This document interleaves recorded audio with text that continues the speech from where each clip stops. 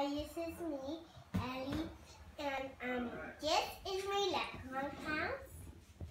And first, you make this, and we do the path on the rainbow, and we put your treasures up like that to your door for little things, and then your leprechauns are way down here.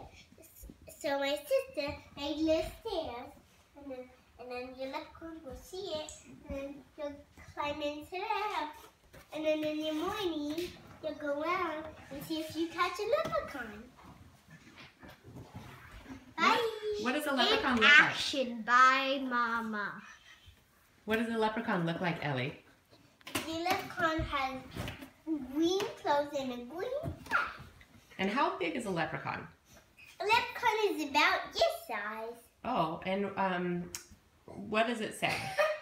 Doesn't say anything. No, it doesn't speak or anything? No. Well, what are you going to do with a leprechaun if you catch it? I don't know. Are you going to sleep out here? Is this why you've got your sleeping bag? I would bring mine to school. You bring yours to school?